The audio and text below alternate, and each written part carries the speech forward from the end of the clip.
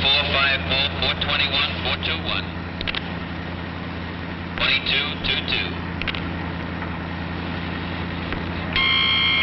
1734 Crown, the letter 3137 in the street, a white female screaming.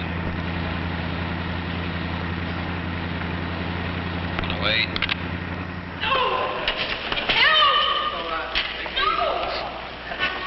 A great many people with whom the average policeman must cope are mentally disturbed. A few of these become violent. It's fortunate when the police can call on skilled psychiatric attendants for help.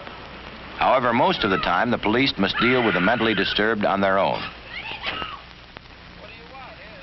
The vast majority of mentally disturbed people are not violent. They're borderline cases who will continue to live outside institutions. Many are old people whose bodily ills are affecting their minds. Somebody's got to do something. That's the third time this week I'm having trouble with it. Inside, we'll take care of this. What's the trouble, Ben? I want those bananas to fry for my children to bring them home, and I can't do it. Well, listen, we'll take care of that. Don't you want to show us some pictures of your children? Wait, I have it in my purse. Well, come on. We'll wait, show them to it. Oh. Just, ain't it funny? They need to see my husband. They can be handled best at times like this by the policeman who has made their acquaintance on his daily rounds.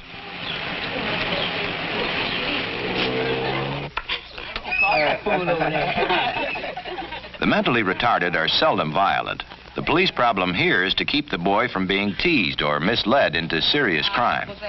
The officer who is aware of the neighborhood situation and knows the boy's family is in a better position to head off real trouble. Jim is 13 now, and I think he should have friends, such as the boys out there. I just don't know what to do. He's getting out of hand now. I just don't know.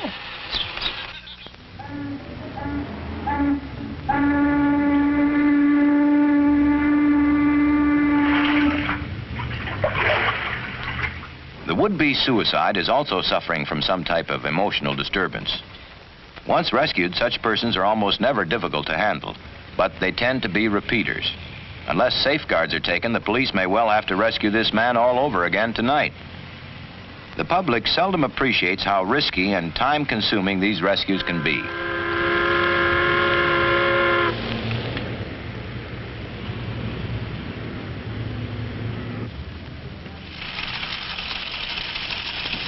One pack of wet cigarettes. No sooner give your receipt for your money, we'll let you use the phone. You don't want to use the phone? I'll let your folks know that you're in here then. Where laws permit, a person who has attempted suicide should be held until medical help can be found. Belts, shoelaces, or clothes he might use in a new attempt to kill himself are, of course, removed. It's important that he be put in a cell by himself. Want a cigarette? Let me give you a light. He should be allowed to smoke, but given no matches. Few precinct stations have special isolation cells. In this one, the toilet bowl, wash basin, and bunk are all possible sources of danger if the prisoner should make another attempt on his life. So the turnkey is careful to put him where he can be watched more or less constantly. Subject apprehended by 61, 62, and 64. The boy is perfectly all right. Joe, Miss Chandler brought some clothes for her boy in the back.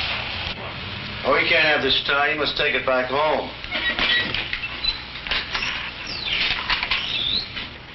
That's why I say the best thing to do is leave the boy in here. Don't bail him out. Let him stay here until we can have a doctor look at him. Yes, I know, Lieutenant. It's not the first time. That's what I mean. We've handled him twice in this precinct already. In here, he can't hurt anybody, and he can't hurt himself. We'll let a doctor look at him in the morning. In the meantime, if you all can get an ambulance from one of the psychiatric hospitals and take him to the hospital, we'll be glad to release him to you. But he'll be better off here until you can do that. Thank you, Lieutenant. That's all right, sir. Once again, taking time to talk with the family is good police work. Time is 8:14 given out. Item 101. Car 10.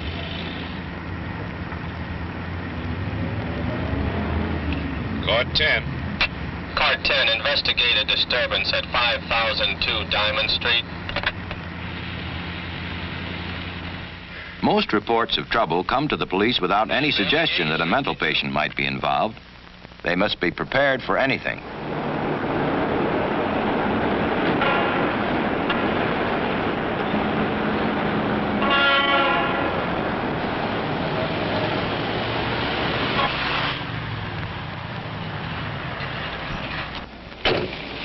Officer, there's a man next to me in next to my apartment who is cussing and swearing something awful.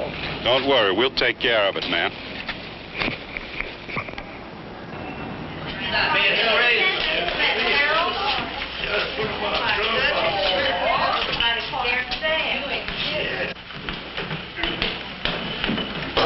What's the trouble up there? I don't know, officer. Them people have been raising hell up there all night. Who's up there? The only one that I know is Paul Horace and his wife. Any fire escapes or stairways from the apartment? The only one you see is right up there in front of you. All right, maybe you can move all these people out of the stairway in case we have to come out fast. All right, officer. All right, folks. Let's move down. I'll murder him! Mr. Horace, open the door. Nobody. Police. It goes anybody. One moment, please. Here she comes. He's got a knife. He's got a knife. Now, just take it easy. I woke up this morning, had to Take it cut in easy. here. Calm down. Are you all right? Yes, officer, I'm all right. He hit me, but I'm all right. Is anybody else in there with him? Oh, officer, he's alone. Does he have a gun? No, officer. All right. Has he been drinking? Not that much. Has he ever acted like this before? He's had spells, but he's never hit me before. He's had nervous spells? Yes, officer. What are you doing? God damn it! You slipped down on me. You went and called those policemen. I can hear what you're saying. I know what you're telling them. I'm crazy. I've done a lot of things. Can we go in? Plenty of time. Get on the radio. Tell headquarters to send another car up here. But he's alone. Alone, but maybe with a knife. Get down there. Okay, folks, let us stay. Let's go in. Now the sergeant can set his plan of action. His first step, get more help. Let's get moving. Waiting is also part of the sergeant's plan. If apprehension can be delayed for a while, disturbed people often become easier to manage. No, I didn't, officer. Really, I didn't want to cause a fuss. That's the reason I didn't call. Lucy. Can you hear me, Lucy? You sneaked behind my back. You went downstairs and called those police. You was on my side. And you see, now he's been acting strange lately. He thinks the neighbors are out to kill him. Them damn neighbors, all they do is make trouble. And, really, I have been ashamed. Officer, don't listen to what she's telling you. She's gonna Is fill he you out the here same with a Paul lot of Hart shit. who worked at the Midway listen to Garage me. on Jackson Avenue? Yes, he's the same. But he didn't work nowhere much lately. Said he's not feeling good. And when I asked him to go to the doctor, he just got mad. You hear me, Lucy? I can hear what you're saying. You better tell him the truth. And if I ever get at you, I'll take you and those neighbors. Hi, fellas. I'm going to try to talk him out of the room first. But in the event that I fail, Havoc Horse, you follow me into the room, and you take the left side. I'll go to the right. Yes, sir. Sims, I want you stationed at this door in the event that we have trouble with him. Salva, you watch that entrance door to the hallway. We're going to try to talk him first. Even when reinforcements are here, delay is still part of the sergeant's plan. Perhaps he can win Mr. Harris's confidence and avoid any physical struggle. Let me come in and talk to you, Paul. No. Talk through the door. We heard you had trouble with the neighbors. I want to come in and help you. Those son of a bitches will tell you anything. Go help them. They'll kill me? Did they tell you they want to kill me? There are 4 of us here now, Paul. We won't let them hurt you. 4 of us, Paul. That right, fella? That's the one we watching. Open the door, Paul. Let us in. Let me in and talk to you, Paul. No, talk through the door. I can talk better if we come in. I can hear right through the door. Let me come in and talk to you, Paul. No, I don't need any talking to. Let me help you. That's Talk what to I the want to son do. of a bitch that called you. I want to come in and help you, Paul. I want to see if you're all right. Go ask them. They know more about me than I do myself.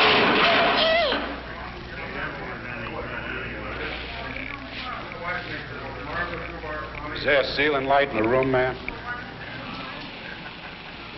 Where's the switch? Right past the TV towards the other door.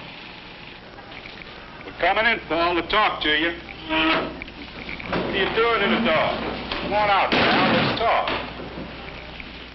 Well, we want to help you. We're not trying to hurt you. Come on in out of the dark so we can talk. Let's be friends. Oh, there you are. Get out, Mars. Get away. Go away. Get out, Mars. Come on now, let's come out and talk. No.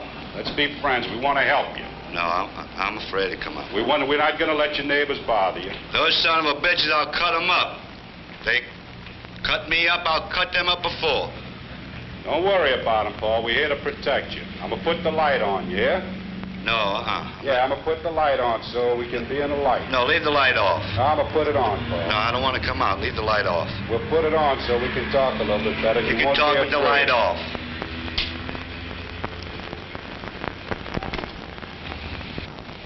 You're not gonna get me. You're not gonna take me. No. You're not gonna get me. How about coming out and talk now, Paul? We want to be friends. No. You're not gonna take me. No. You're not gonna get me. Come on out. Let's be friends now. We're trying to help you. We got plenty of police protection here for you. Mr. Harris knows other people are listening. In part, his words of defiance are spoken for their ears. And noisy crowds can disrupt the most careful approach, even when the police are working behind closed doors. Haven't they got that man out of here yet? Keep quiet and get back. We're not going to let you... The sergeant continues to take his time, knowing his armed cover men are in position to move quickly if necessary. You've been having trouble with your neighbors. That's why we're here to protect you. Come on. Take it easy. Take it easy.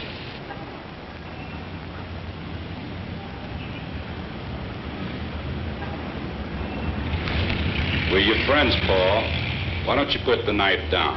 I need this knife. We're here to protect you, Paul. There are 4 of us here to help you. Nobody's going to touch you. Nobody will hurt you. This is my protection, this knife. The neighbors are not going to hurt you. No. Why don't you put the knife down on the table so we can be friends? No, I want this knife. Well, we can't be friends if you're going to hold a knife at me. Put it down. Put it down. I'm going to protect you. Nobody will get near you to hurt you. Nobody's going to hurt you. We'll take care of you. You don't have to worry about anybody. How about those neighbors? We'll take care of the neighbors. We're your friends. I'm here to protect you, Paul. And we have 3 other men to help you. They're gonna protect me. They're going to protect you. Drop the knife, Paul. You won't need it. We're going to be friends. We're here to help you. Drop the knife before you hurt yourself, Paul. You won't need it. Hey, Ray, what did you hear about this?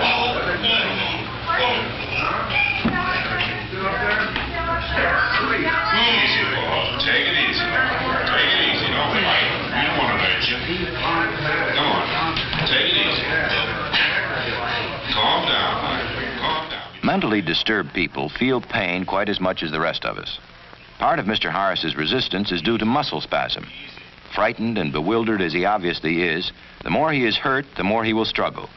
Blows and pain-causing holds could make him go wild. Right. You feeling better now? Come on now. Come on, let us help you. Let us help you. We don't want to fight you. Man, sure is crazy. They've been down the birds all night. Ease up.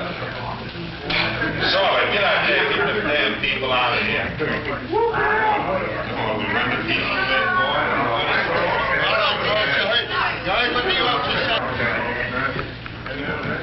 I'm going to put the cuffs on you. You hear, Paul?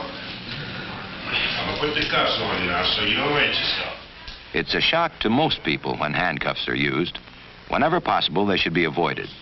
Right now, Sergeant Contreras' hands, his voice, and his unhurried pace are helping Paul's sick mind to accept these restraints with the least possible damage.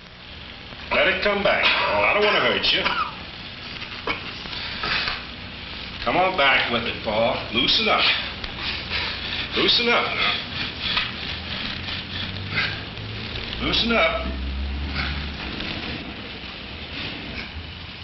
All right, loosen. Easy, Paul.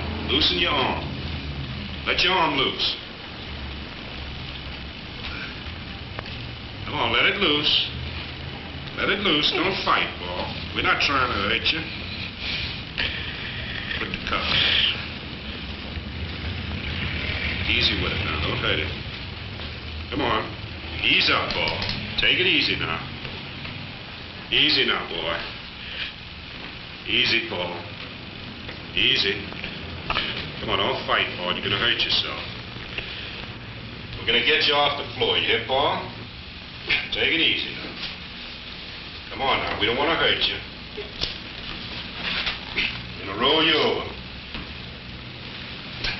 Come on, let's go over with it. All right. What a disturbed person experiences during these first crisis hours can have an important influence on his chances of ever making a permanent recovery. You okay, boy? Huh? We're friends now. You gonna get me up? Yeah, we're gonna stand you up. We're gonna let you stand up right now as soon as you feel okay. Well, take it easy now, you hear? All right, you ready?